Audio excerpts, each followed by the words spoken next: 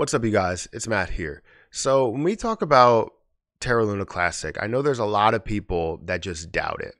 They doubt what's going to happen, and they doubt that we're going to get to a penny, to 10 cents, to a dollar, all of these levels that, we can see it getting to, some more possible than others. Um, and we know of the strength, we know of the amount of people, we know of the movement, we know of how much you can actually gain in positions like these because we've seen it before, right? But there are others out there that completely doubt the entire thing. And I wanted to get into that and give them a response because you got to look at this a different way, and people may look at certain positions and say that, something might run. Let's say for me, I don't really like Bitcoin. Do I say that Bitcoin's not going to make a move? No. I think Bitcoin can definitely make the moves that it can get up to 50,000, 60,000, all these other levels.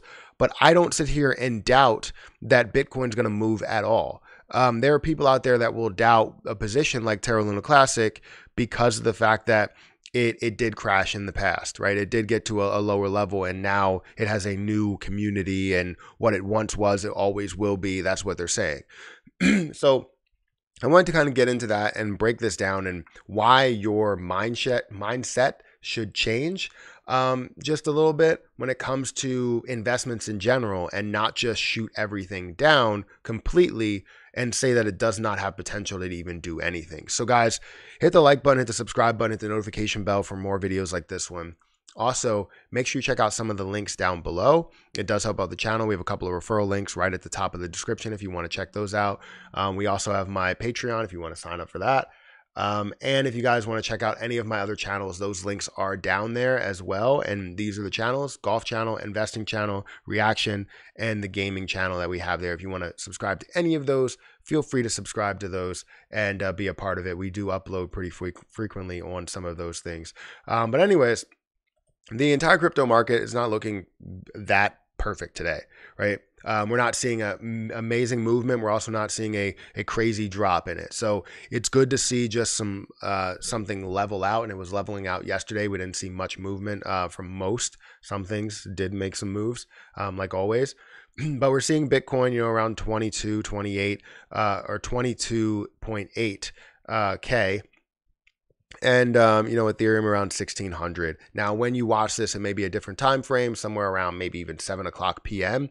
I'm recording this at 9 a.m. So understand that the numbers may fluctuate, but the overall idea or sentiment behind the video is the same thing, right? It means the same. So anyways, for Terra Luna Classic, we scroll down here, we're going to see that it's around 40th, right? 40 or almost 50th at this point, at a $1 billion market cap. We're seeing other things that are pushing up past the $1 billion market cap, $2 billion, $3 billion as far as like Aptos and other things like that. $2 billion for Aptos, $2 billion for ApeCoin. So things are making some moves. Terra Luna Classic, on the other hand, has not made much or many moves. It's been standing still kind of, and it's at about 4%. Decrease today. We're seeing it at 1786. Volume is down by 25%. And you're seeing the market cap again at that $1 billion mark. We want to see the supply decrease down to get to a certain level. Now, I made a video yesterday talking about how burning every zero. Right, this was the video somewhere right here, dropping every zero on Terra Luna Classic's price, and it got a decent amount of views, and it also got some comments talking about how Terra Luna Classic is not going to make any type of move, and that you shouldn't even be worried about this at all. You should not be invested into it, and I think people will be sorry. They will definitely, the doubters will be sorry that they didn't invest into it, because at minimum you can expect what Bitcoin or Ethereum or all these other levels are going to gain. Right, to say that this can't get to a $6 billion market cap is ridiculous. To say that this can't get to a $2, $3, $4 billion market cap is ridiculous. That's a 2x return, 3x return, 4x return. Like, these levels that we can get to are at such a high, not such a high level by market cap, but such a low level by market cap, that you can definitely expect them to move to this place because they've been there before. Terra Luna Classic at these low levels has been to 3 billion. That is a 2x return, right? You're seeing that, or sorry, 3x return that you can see that, increase. So Why doubt this to even move at a 3x or 4x or 5x when you can look at Bitcoin and that's doing the same thing when that doesn't really have a use case either? And I think Terra Luna Classic will be able to develop more and more of a use case and become more deflationary until it gets to a point to where it reestablishes the minting, reestablishing the algorithm, and repegging to the dollar for USTC. But people will be sorry because this is a 5x return or 3x return at minimum. What you're looking at with something like Bitcoin is the minimum probably being a 2x return, maybe being somewhere around a 500, actually the minimum being less than that, I guess, because you're looking at a trillion or hundreds of billions of dollars that's flowing through Bitcoin. And if that loses popularity and something else takes over, well, now Bitcoin's not as heavily sought after as it once was. And you're looking at Ethereum, you're looking at ADA, you're looking at BNB as some of the top players. And, you're looking at maybe a 4x return from 25, let's say it's $25,000, a 4x return up to $100,000. I mean, that's 4x.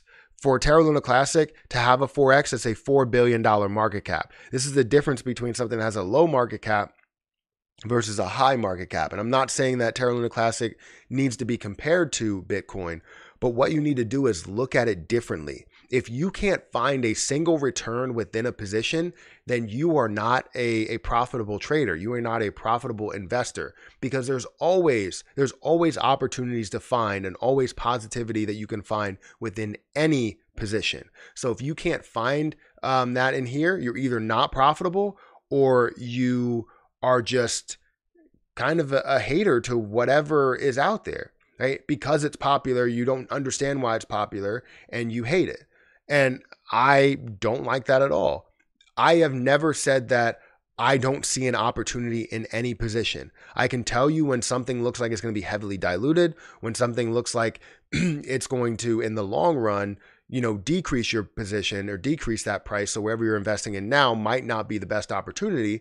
However, it still does have opportunity in it if you can see how the price has been moving or how the utility is being used, right?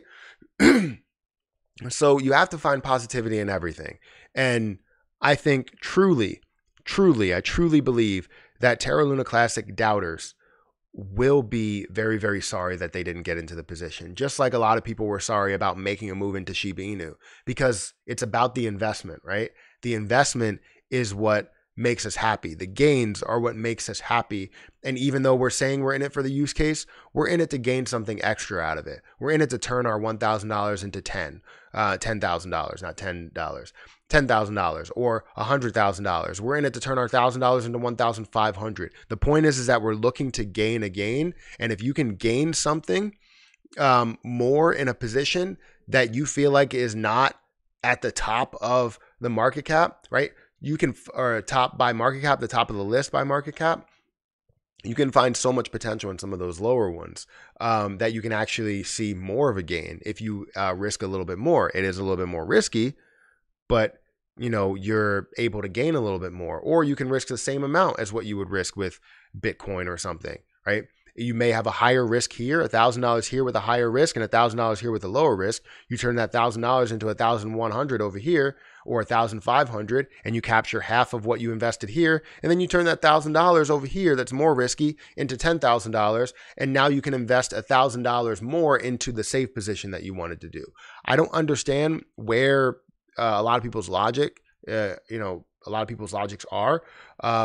But it just doesn't make sense to me at all. So guys, hit the like button, hit the subscribe button, hit the notification bell for more videos like this one. Also, make sure you guys check out some of the links down below. It does help out the channel. And if you guys want to follow me on Twitter at PerryAK, you can follow me over there. Don't forget about my Patreon link and all the other stuff that's down there as well. So I'm going to get out of here, and I'll catch you guys in the next one. See ya.